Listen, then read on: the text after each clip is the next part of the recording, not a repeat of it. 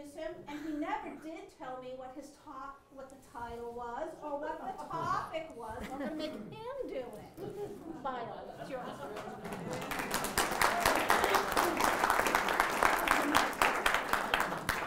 Hi, everybody. I'm Bion Pike. I am the Harbormaster here in Manchester. And I'll start immediately by apologizing for probably sharing lots of information that most of you already know.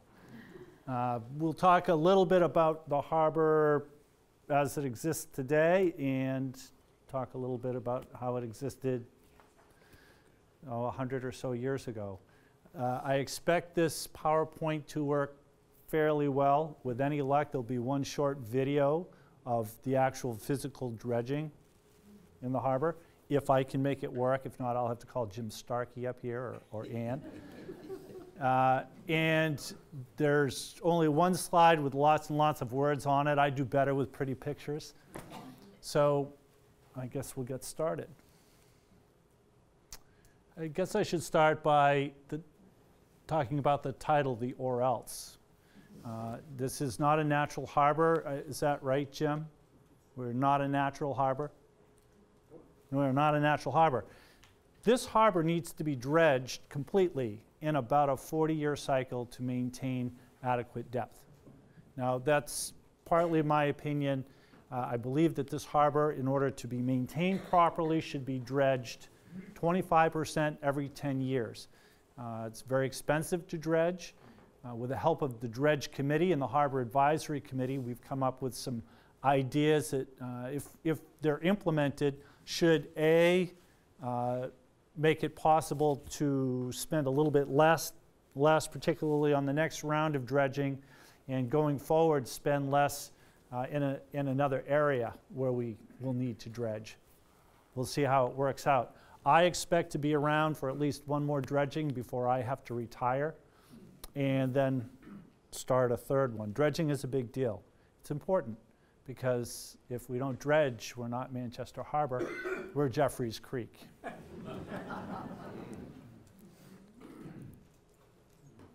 All right, so mooring density. We have a lot of moorings packed into this harbor. And we only have a lot of moorings because of dredging that has occurred. I'm sorry? Can they dim the light? Oh, yes. I thought you said dim wit. I was ready to answer. So, here's our moorings, all of our different mooring fields. Inside the drawbridge, this is where our fishermen congregate, our boat yards, our Area 3 or C, coming out through the Narrows into Proctor Cove and Whittier Cove, the Yacht Club in Area 6, Long Beach, and then finally Area 7. All told, we have a little over 600 moorings in this harbor, in this area. Magnolia is also our responsibility, and we have just under 100 or so boats assigned up there. We are a natural harbor of refuge. We're a great place to be in a bad storm. If there is such a thing as a good place in the water, Manchester is it, if we were to ever have a hurricane.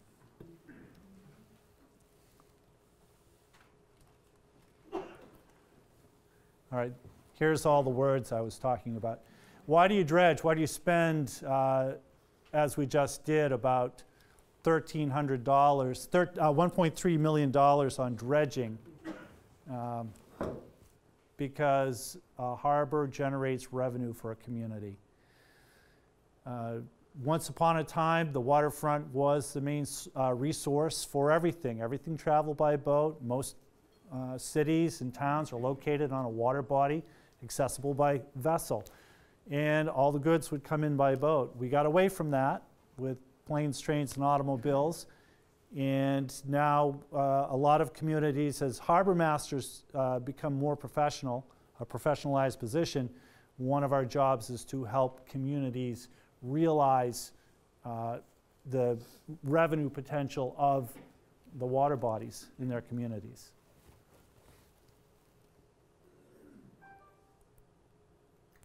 So why do we keep dredging? because the harbor keeps getting shallower.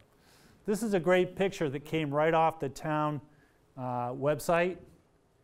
This plume coming out of the marsh here, and this just settles and spreads out. You can see the murkiness right here, obviously after a rainstorm. So this is where the material's coming from in our inner harbor. It's all organic material coming from your backyard. In the outer harbor, out past Glass Head, past the yacht club, the issue is really the sand that gets pushed around by the northeasterly storms and comes across the channel.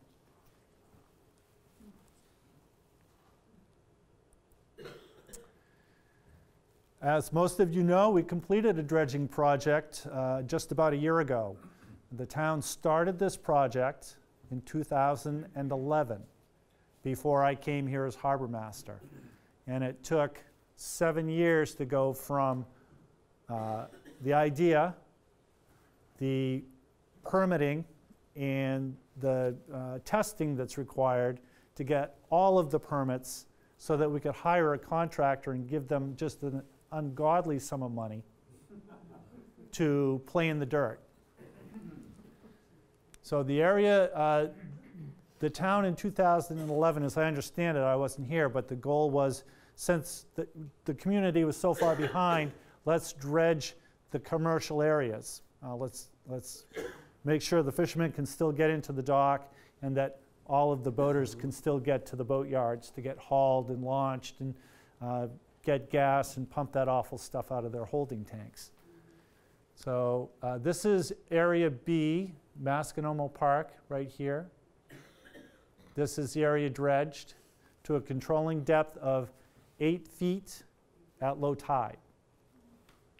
The same here, over in front of Crocker's in Manchester Marine. Good news for us, the computer on the barge with the crane broke, and they went down to 11 feet. So we have, in some spots, over 11 feet at low tide. So good for us, right? We paid to 9. The way dredging works is, if you want 8 feet at low tide, you pay to 9, because that equipment can't be exact. So you're paying for the volumes. So you dredge 8, pay 9, we got 11. Deal. Good deal. Great deal.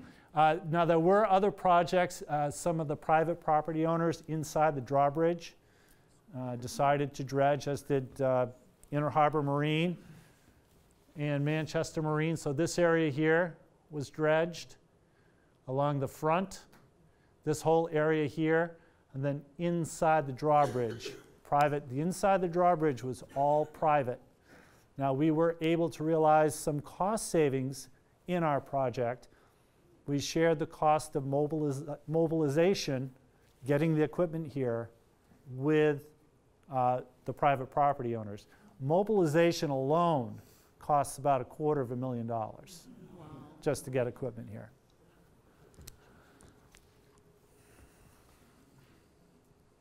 May I ask where they brought it from? The company that did this project was Proc Marine, a company from Rockland, Maine.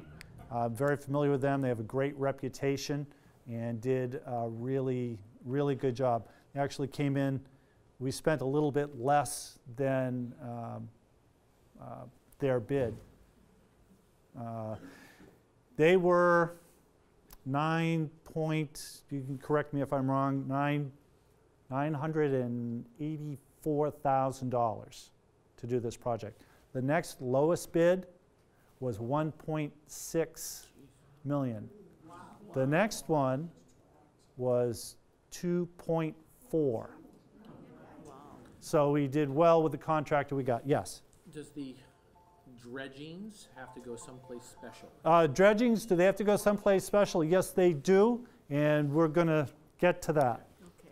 Now, this is where I'm supposed to play the video. If it doesn't work, I am going to leave. It'll work.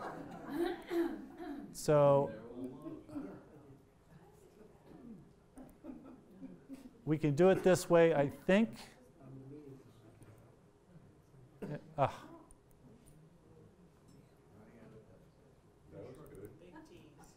Ah. There we go. Oh, look at that, it's sideways. Keep the pencil line, it's okay, Bion. We can see it. Yeah, the little thingy should spin, right? Doesn't want to spin. Of course, it wasn't upside down or sideways in my office when I previewed it.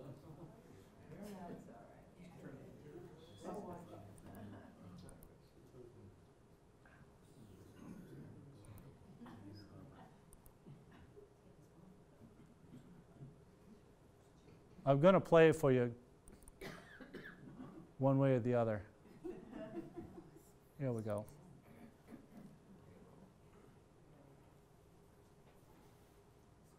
Oh.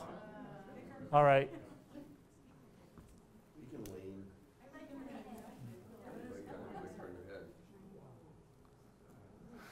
Okay. Not upside down, Bion. Turn the screen. You know what? No, no. Here, let me tip the computer. Oh, wait, no.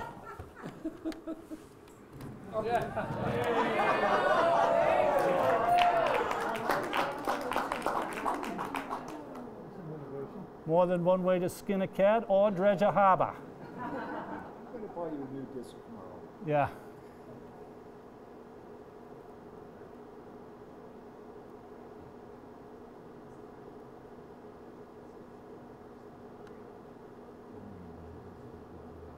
The question is, how many bodies did we find?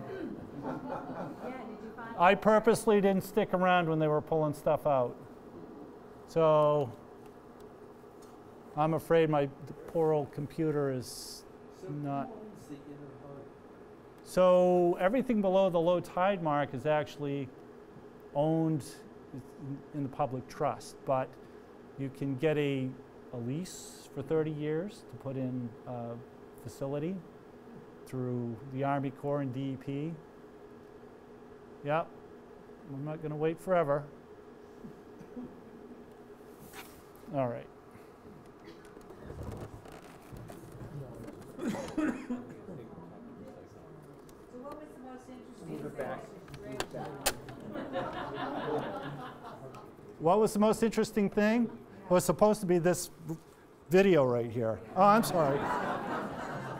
What was the question again? What most interesting thing was, did they find anything? Oh, lots. So folks who were sitting around on the shore with VHF radios listening in to the conversation as they were torturing each other on board, it was a bunch of young guys, was the crane operator swearing profusely about the volume of chain that was on the bottom of the harbor. So lots and lots and lots of chain. So it looks now like, so you see the little boxes right here on the computer screen? That orange tan spot was the previous spot that the bucket grabbed.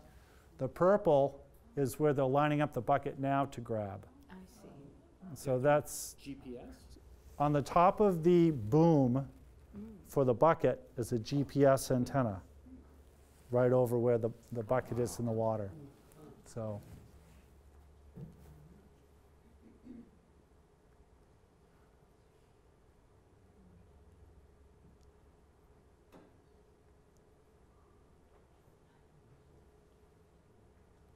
every time I see this, I'm worried that Bob Reed's little boat is going to get filled with mud and water. And I'm glad he's not here to see it. Are you, Bob? Good. How many It was cubic fun. yards to a bite? That's a good question. We removed somewhere in the neighborhood of 24 to 26,000 in total. So there's the dump scow. If this is actually going to work. So you can see the boards that are the sides. this barge would be filled so that the mud would show just up over the top of those boards when it would go out. And in it goes.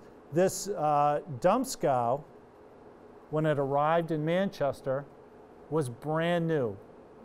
Literally, when I went by it, I could smell the fresh paint. That's a real rarity. Most of the dump scows in the region are in a constant state of sinking. All right, so there, I think we got it. So that's how the, yes, I have a question. Yes. You said we went to elevation 9? 8 feet. 8 feet at What was low the- tide. What was the existing elevation? So different areas. There were some areas where it was 7 feet, only had to go down a foot. Other areas, boats were going aground. There was one lobsterman whose lobster boat regularly went aground. There are right now boaters in this room who experience their boat going aground at their mooring. And out in Proctor Cove is one of our weak spots now, as well as the channel out past the yacht club. Actually, Proctor Cove and Whittier Cove, which we'll get to in a moment. So it's very exciting watching the barge come out through the bridge. The bridge had to go up as high as it could possibly go, a real strain when you're 70 plus years old to stand up that straight. And in order to get this barge through with the 4 feet of clearance on either side, they take this push boat and lash it across the end and use it to steer the end of the barge, like this, as the tugboat pushed it out. It was a really interesting operation. Here they are going out past the yacht club. I know that some folks in this room had the pleasure of seeing the barge go out at 3 o'clock in the morning in the fog.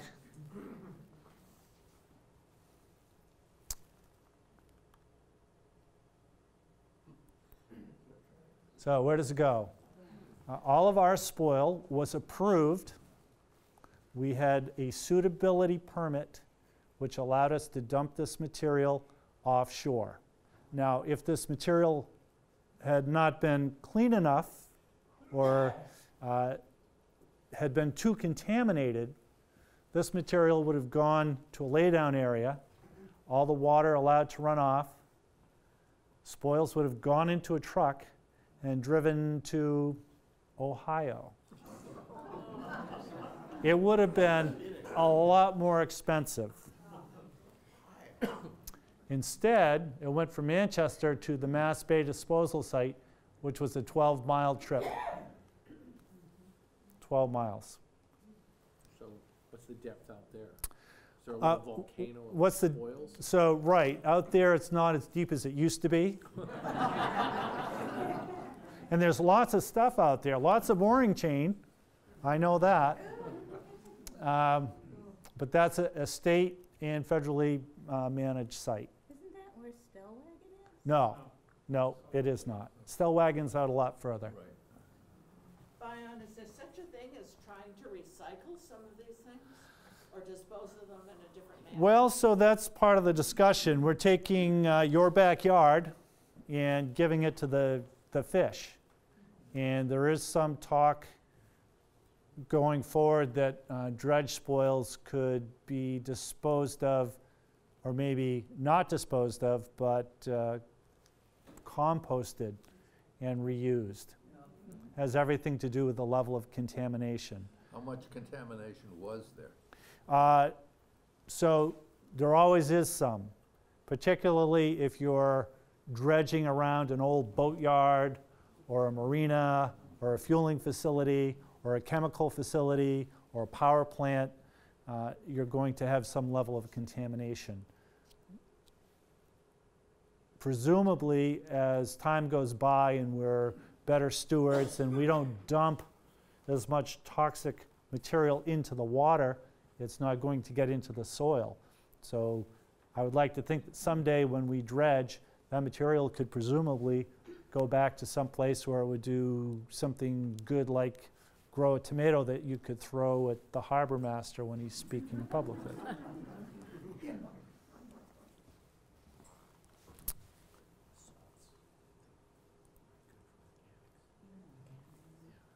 So here's a great, this was scanned and sent to me. This is presumably a painting of Manchester Harbor a long, long time ago.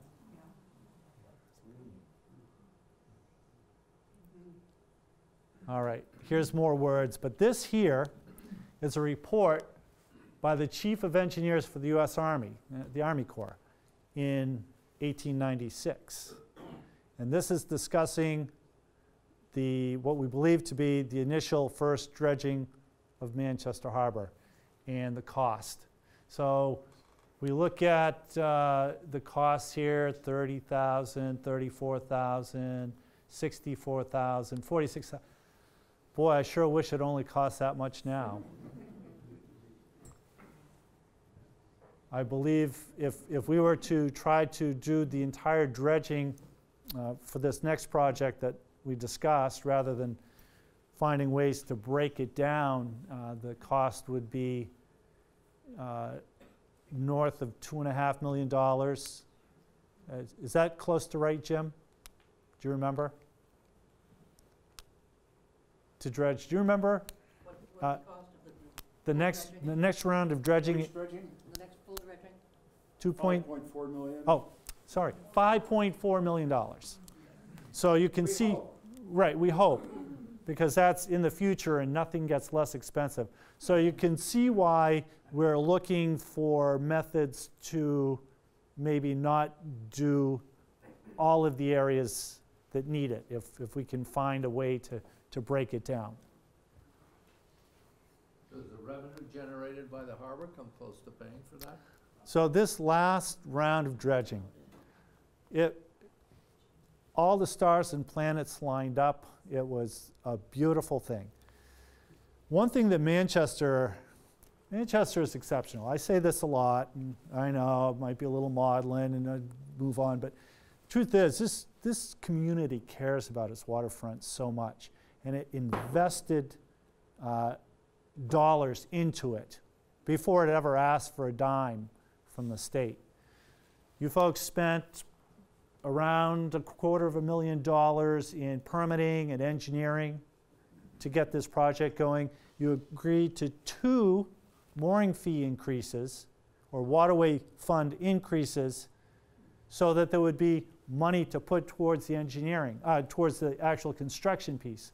By the time we got to the point of hiring a contractor, the town had saved $500,000 towards dredging. We'd asked the state for $1 million. We were expecting it to cost $1.5 million, we hoped, to do the job. When we found Proc and they were the low bidder and they were approximately $500,000 less than we expected, we went back to the state and said, we only need $500,000. You were going to give us $1 million. We only need half of that. The great thing was that, bless you, when they heard that we only needed the $500,000 and that we were only asking for that much, they made it very clear that the next time we dredge, we must come to them immediately and let them know. So a lot of goodwill. We had enough money. The state gave us $500,000. The dredging is paid for. We didn't have to go out for a bond, which we were afraid we were going to have to. So, but as you can see, this next project at $5.4 million, I don't know that we will be able to save that much in the ensuing years, in the next 5 to 6 years, maybe 7 years before the next round of dredging. We'll see. We are collecting more than we ever did before, but that's a big number. I think you're doing stuff like, aren't you building a new school?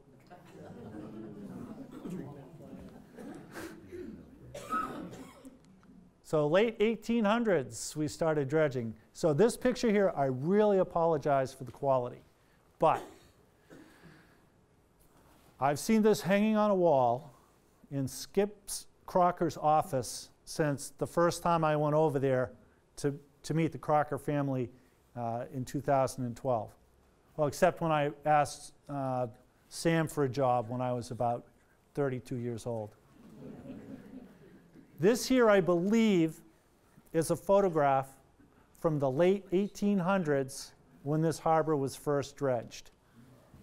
If I had the photograph here and could show it to you, you would see over here an old barge with a tugboat sitting on the bottom, heeled over.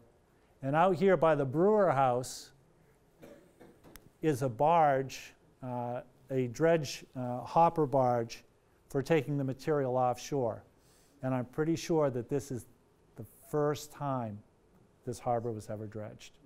So this photograph is of significant historical value when it comes to dredging this harbor. And I thank Skip a lot for letting me take it and try to make an image you could see, which I failed miserably at. So this here is a photograph of a portion of a chart from 1906, which shows the original channel that was dredged coming into Manchester Harbor. If you look right here, 6.5 feet, 7 feet, 6 feet, it did this really interesting thing. It took this turn and went in front of Long Beach, past the Long Beach Pier. I know there are some people in this room who remember that. And I'm not naming names. And this channel was the first thing that was dredged. The report talked about there being 3 to 4 feet of navigable water at low tide until you reached the Narrows, which is this area right here. And then there was no water. So the Army Corps of Engineers dredged from the Narrows in through the drawbridge into what was Knight's lumber, so that the coal barges could come in and unload coal so that your grandparents, great-grandparents could be warm in the wintertime. This comes from a chart that was given to me by someone who found a bunch of charts in their basement. And I have it right here, and this is going to the Historical Museum. Yes. It's not in great shape, but it could be preserved. It's a wonderful piece, and the town should have it in its museum. Oh no. This is your history. I just get to be a small piece of it, and I'm thrilled. So, 1936, this picture over here was donated by a gentleman named Bob Pescucci, who had it in his home. Thought that the Harbor Department should have it in their office. I gave that to the museum, and this wonderful thing was created. I'd like to point out some things about the harbor in 1936. So there is the rotunda. Here is the mooring field. Here's Proctor Cove and the mooring field. I think maybe Jim and Ann would have a mooring that might work. I don't think anybody else would. So let's come in and look at Crocker's Boatyard right here. Sam, you might have had a little trouble at low tide launching boats. Yeah. So we continue in under the drawbridge, and well, there is where your waste treatment plant will be. I shudder to think where everything went. Weren't they building PT boats at No, don't get ahead of us here. Patience, patience. Youth. Also, I'd like to point out, you can see here, this side of the harbor as well was a mud flat. This harbor has benefited immensely from dredging. If we do not dredge, this is what this harbor will be.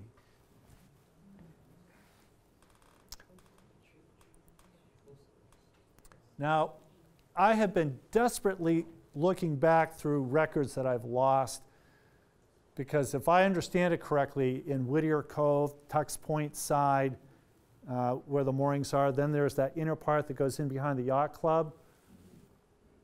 Right before World War I, that had been approved to be dredged to depth.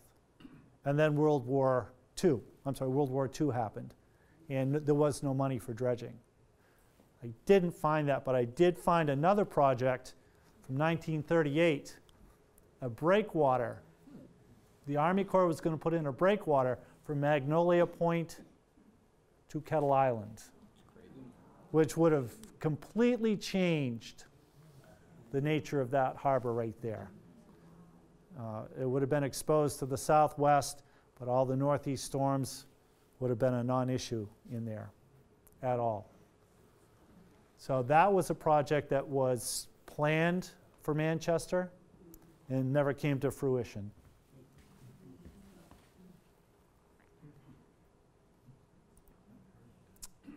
So somebody was asking about PT boats. I forget, it begins with a C. Manchester Marine was called, not Calderwoods. It was Calderwoods, okay. So this is Calderwoods, and they built sub-chasers right there. So here's a tug to help move things around. This is a great photo here. And I'd like to thank Sam Crocker for loaning me these photos. I didn't put all of them in here, but to have these photographs, it's priceless. It's priceless. So there's a PT boat there. It had just been launched. Was there plywood boats? No, these weren't. These weren't. These weren't plywood where they, no, they were, yeah, they didn't look it from the photos. World War II. Right, World War II. And here's one that's being framed up over here.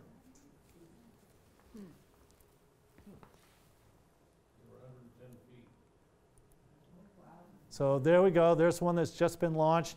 And this one was the one that was anchored just about where your floats are now. Right, so this is right in front of where Crocker's boatyard is now. Is that the Sam Crocker 135? You're so fresh, Roy. Do you know about how many were produced? Sam, do you know how many? I don't, I've often wondered myself. So I'll just go with my stock answer. It's a wicked lot. And here's one that's ready for sea trials. Looks like gun turret there. Another one up here. And there might have been a Crocker who had something to do with that, if I'm not mistaken. So I was looking at this photo and thinking to a more modern naval vessel, thinking of the USS Cole with the small boat that went careening toward it and blew a hole in the side and killed all those poor sailors. And I was looking at this small boat here. Right. But this is something that I actually teach in the safe boating classes that I was talking about, that we don't go near naval vessels anymore. You just don't, you don't go near them. And here it could be done with impunity. Look at that crane in the background, it's not yellow. It's not yellow, you're right. But the bridge is the same. All right, so changed harbor. It's a lot of changes in the harbor. This was the best I could do, a representation of what the channel looked like going in past the Long Beach Pier. As you can see, it's pretty shallow right there. I was out this day that I took this picture, you could walk out almost literally to the edge of the channel. And where that carries across into the channel is where we're having our greatest degree of silting. And some of our larger sailboats are deepest draft, I should say, sailing vessels coming in and out of the harbor have reported hitting there on a low tide. So, and then the modern channel, which just comes right straight in. This old channel also went on the opposite side of Bowbell Ledge, which is our greatest navigation hazard inside the harbor.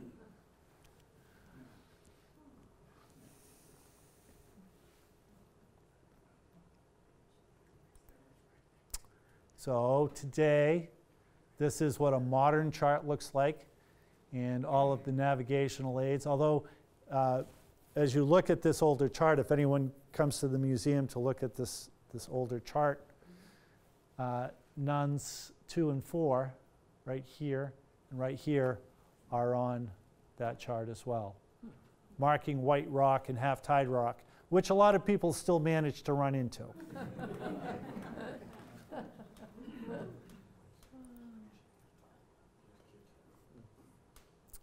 So Manchester has changed a lot, continues to change.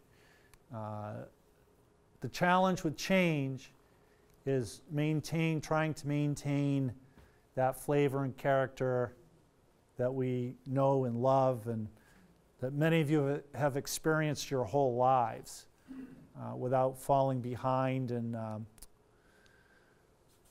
putting the harbor at risk of having to do abrupt changes that will change things completely and utterly. That's part of the task that I see for the harbor department to preserve and move ahead.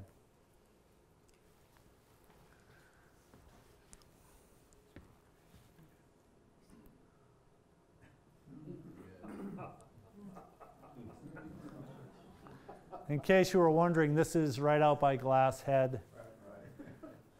This is an area that needs dredging, so I love to end with that. So, any questions? Let's see if I can figure out how to turn on the lights here.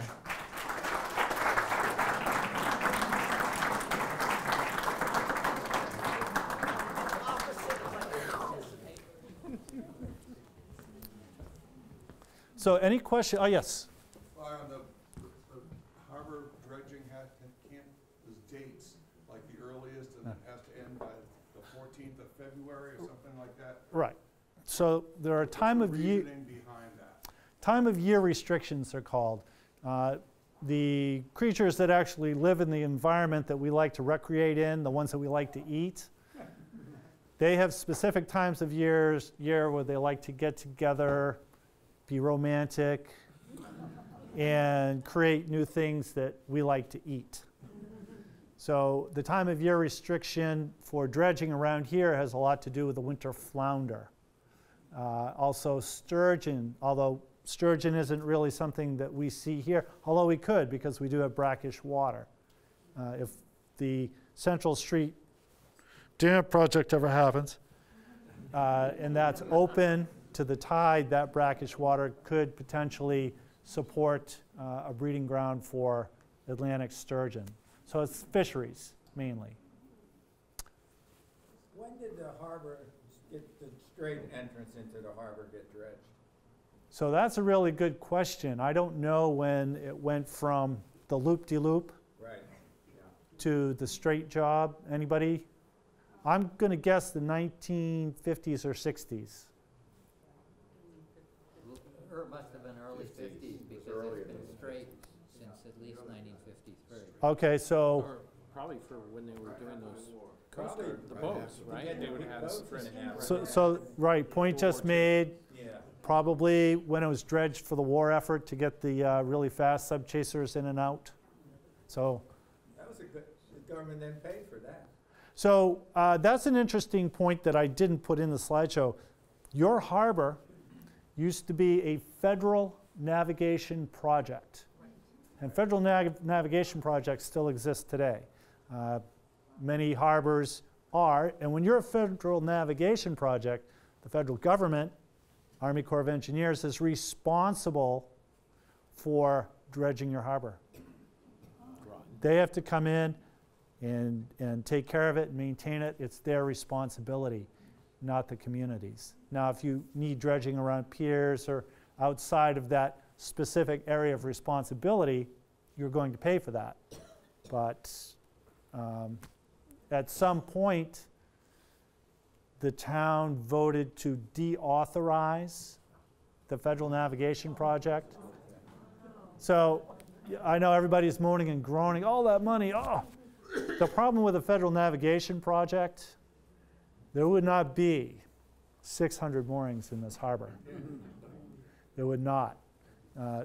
The channel would absolutely be wide open and clear. Every aspect of the Federal Navigation Project would be wide open. There would be no boats in it. There would be no floats in it. There would be no piers, ramps, no fun or joy of any kind. So that there, a lot of communities deauthorize, vote to deauthorize, and the Corps is happy to do it because then they're not responsible for it anymore. So that's an important aspect. In regard to that, Bion, can you speak to the fact that they were going to require us to make all of those boatyards, not boatyards, I don't know the right terms, but the floats off of Norton's Point in order to maintain receiving those funds? Well, the fact that they were going to have to be removed? Added. They were requiring the addition of 500. Of 500? And we debated, we negotiated with them, and they finally agreed to something like between 150 and 200. I can't remember exactly. But Manchester didn't want to be told what to do. There you go. Nothing's changed. Nothing's changed. It's good to be independent, isn't it? So that's a big part of any FNP. If the federal government requires you to do something, you have no choice. So we're not an FNP anymore. However, as part of this last dredging project, we did run into trouble with the Corps. Not dissimilar. The floats over at Morse Pier, where the police boat, Harbormaster boat tied up, and the fishermen, had never been permitted. The Army Corps, looking at satellite pictures with their little magnifying glass, said, that doesn't belong there. I got a phone call in 2013. We're not giving you a permit to dredge the harbor. What do we need to do? Well, those floats don't belong there. I said, they'll be gone today. I moved them and sent them a picture. And they called me back and said, okay, you're back on. So we had to go through the process of getting the state DEP Chapter 91 and Army Corps permit in order to put those floats back in place. Now, not to alarm anyone, the floats at Tuck's Point were permitted in 1896. If you make any change to the structure, you must re-permit. There might have been a couple of changes since 1896. So the Army Corps could tomorrow call me and say, those floats aren't permitted. Get them out of there. So we are in the process of working with CLE, Foth Engineering, of getting those floats permitted. Now, I have every confidence that if the Corps were to reach out to us and say, those aren't permitted, we would be able to tell them it's in the pipeline, you'll be able to see the records coming through your office, we understand and we're working to correct it. So we'd be able to beg forgiveness, I think, and not have those taken away. That would really cause a lot of distress, and I quit. So these issues with permitting are really important. There are a couple of other things that are needing to be dealt with before we'll be able to dredge in Proctor Cove or the channel. The good news is we're working on it, and I expect any red flags to be gone before the Army Corps rules on our next dredging permit. Which is heavier? Uh-oh. The pile of permits or the spoil taken out of them? Or my heart if we don't get the permit. It's a toss-up. It's a toss-up. Yes. Any logical reason for the great disparity in the cost of the bids? Greed, avarice. But I mean, is there yeah. anything one guy was bidding on that cost more Nope. that we didn't want? It's just, No. So Proc is Marine who won the contract. They're a Maine company. I come from Maine. We like a sharp pencil on our bids. Will they be bidding on the next round? Yes, they will. Okay, good. Yeah, yeah. They've already expressed an interest in coming back. As long as I'm here, it'll still be a sharp pencil. What about a suction dredge system rather than a? Sure, sure. The hydraulic. So the Corps actually tells you which kind you must use. So, really? yep. That Army Corps. Well, Yeah. you use the suction on the outgoing tide. Right. So the Saugus River was dredged 20 years ago, and they used the suction hydraulic dredge and pulled the muck out of the bottom of the Saugus River, highly contaminated, and it was piped directly over to the Resco power to energy plant across Route 107. They pumped it right straight there. Never went on a barge, never went in a truck, just gone. Bion, maybe some people who are more senior than I am sitting here in the audience, I've always heard that the land that the Legion post is on was filled with dredge spoils from the inner harbor when it was dredged at some point. Is there any truth to that, or? I was told that it was material from Route 128 when 128 went in, because 128 doesn't exist. So it could be a combination of both, or one or the other. Because 128 went through Manchester in about 1954, maybe 55. Mm-hmm. 1949. 49. 4950, because Right. the Gloucester branch was the first straight run. So That movie we watched. I would suspect that dredge spoils could be part of it. I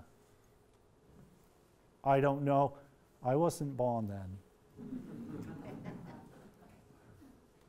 Does the spoil barge just open on the bottom? Right, oh, that's a great question. So these hopper barges are really neat things. They do. There are doors on the bottom. They get to the dump site, and the doors open, and everything falls out.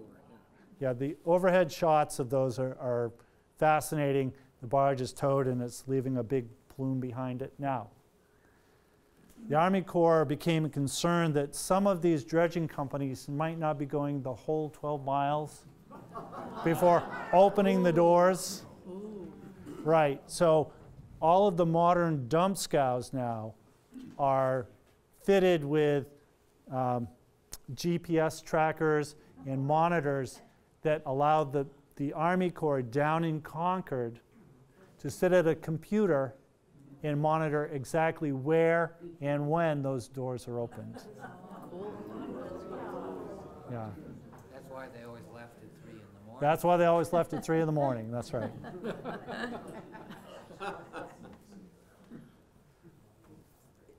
Questions about other things besides dredging, too? Quick one, Brian.